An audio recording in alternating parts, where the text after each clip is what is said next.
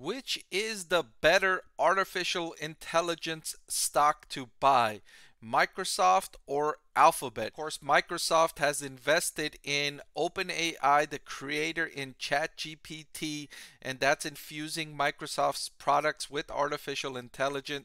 Alphabet, responding to Microsoft launch of its artificial intelligence programs and platforms, launched its own program called Bard, and investors were underwhelmed with that presentation, and Alphabet stock fell 7 to 8% following that announcement, as investors and the market was kind of like, that's what you have in response to ChatGPT.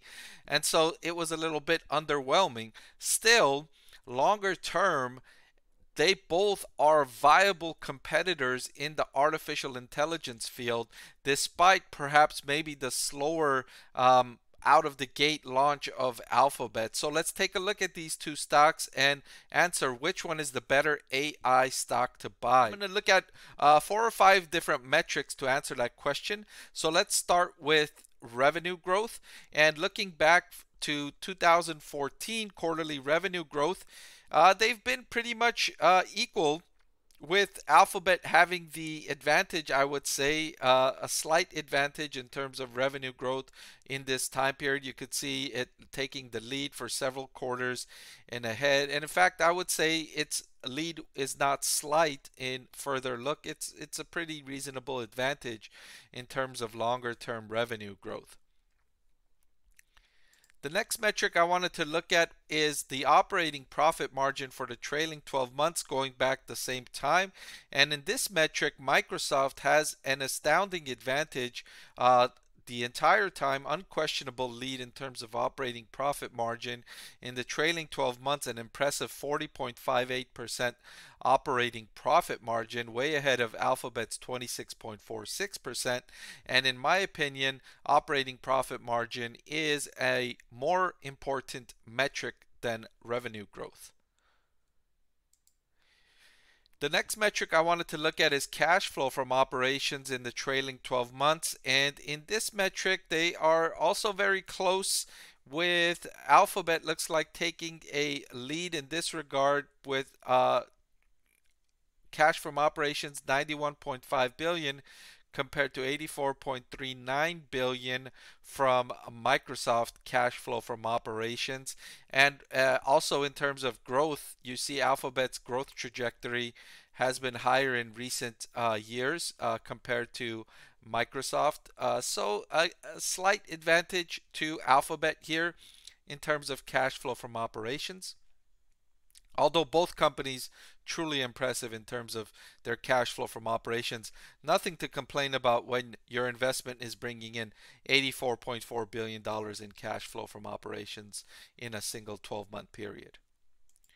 The next metric I wanted to look at is total assets, because all else equal, I prefer a company with lower amount of total assets generating higher cash flow, higher profits. And in this case, it's just about a tie. Both companies at near $365 billion in total assets. And so we're comparing two companies of a similar size here. However, looking at long-term debt, Microsoft has considerably more, nearly 4 times more long-term debt than Alphabet at 49.78 billion compared to 12.86 billion for Alphabet.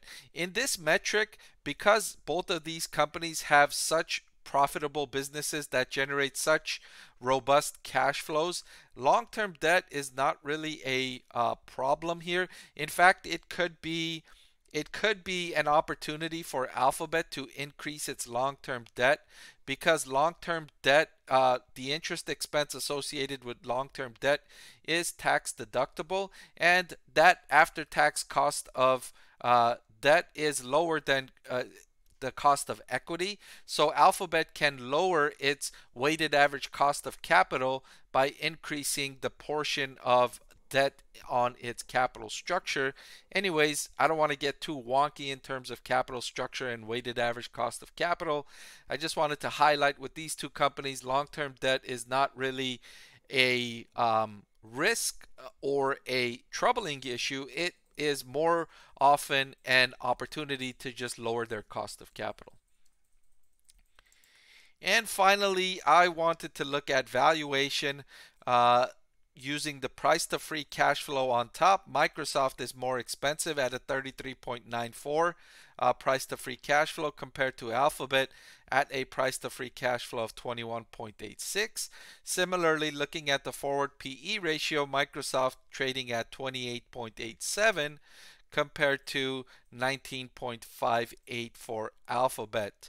And across both metrics, Microsoft is about 50% more expensive than Alphabet stock using these metrics.